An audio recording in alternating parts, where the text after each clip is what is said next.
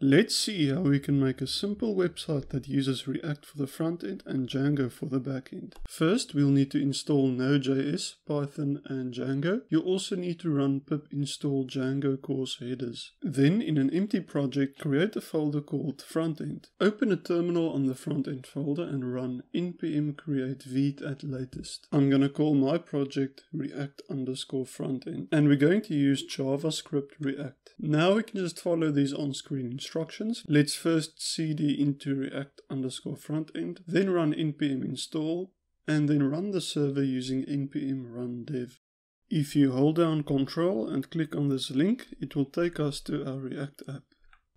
And here you can see we have the basic outline of a React application. So now we have the front end set up, let's create the back end. So first I'm going to create a backend folder. I'm going to open another terminal on this folder and run django-admin startproject, and I'm going to call it API.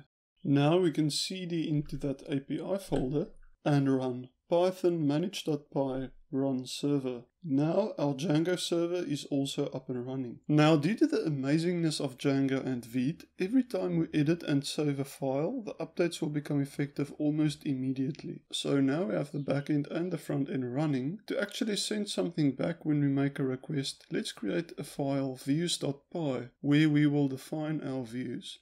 We will import JSON response from django.http and then create a simple test view taking a request as the argument. The view is simply going to return a message of unavailable. Here, message is the key and unavailable is the value. This will be the JSON that is sent to our React application.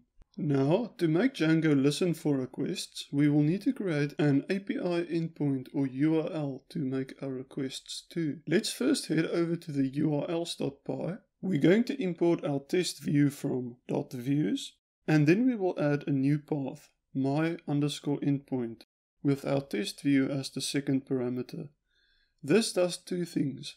It causes Django to listen for requests on this URL and also maps it to our view. So anytime we make a request to that URL, it automatically goes to the test view. Now, just some admin stuff. We need to go to settings.py and make some changes.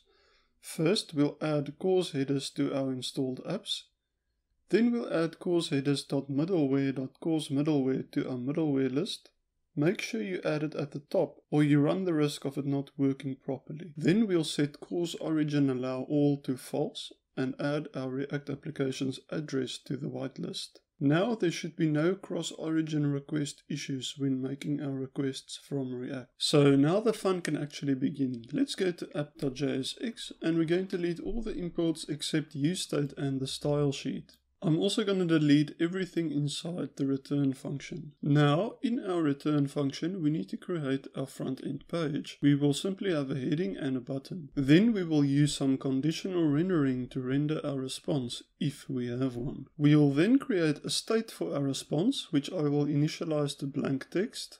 Because we're using useState, any changes in these variables will result in a re-render of the specific components. Our first function will be to fetch the data from the server. Note that this URL corresponds to the one we set up in our urls.py on the backend. We will then wait for the response and set our response state equal to whatever response the Django server sends back. We will now need to create that handle button click function for our button. This will simply call the fetch data function. At this stage, our React application should look like this. If we now click the button, we should get some data from the server and see a change in the React application. Let's take it a step further and specify some parameters in our GET request and have Django send back an appropriate response. First, let's make a new state for our request data. We will initialize this to null. Now, let's add in an input to our React component. When the input changes, we are going to trigger the handle change function by specifying it in onChange. I will limit this input to numbers only by setting the type equal to number. Then I'll need to create this handle change function. This will simply update our request state to whatever value the input changed to. Next, we need to change our fetch data function to include some parameters, i.e. our request data. I'm first going to replace the apostrophes with backticks. Then, after the slash, we will add a question mark indicating our parameters. I will set id equal to our request data.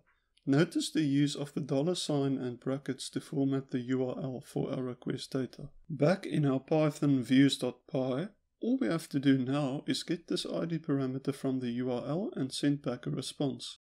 We get the ID from request.get and we specify the parameter in the parentheses. Once we have the ID, we're going to check if it is valid. In other words, it's not null or empty. If it's not valid, we will simply return a message saying no data specified. Then we're going to check if the ID converted to an integer is equal to 1. If so, we will send back the word 1.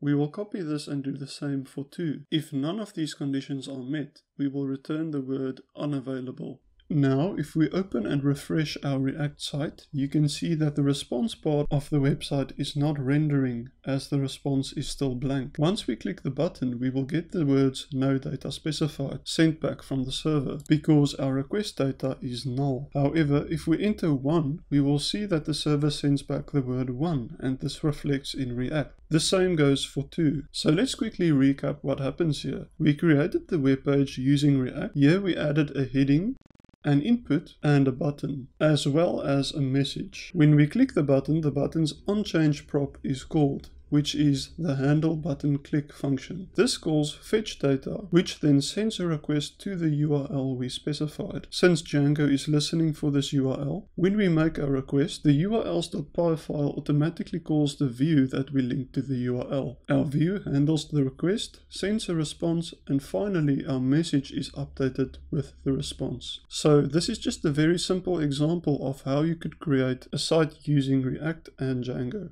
I hope you guys enjoyed this video and found it helpful. If you did, please leave a like down below and consider subscribing, and I'll see you in the next one. Goodbye.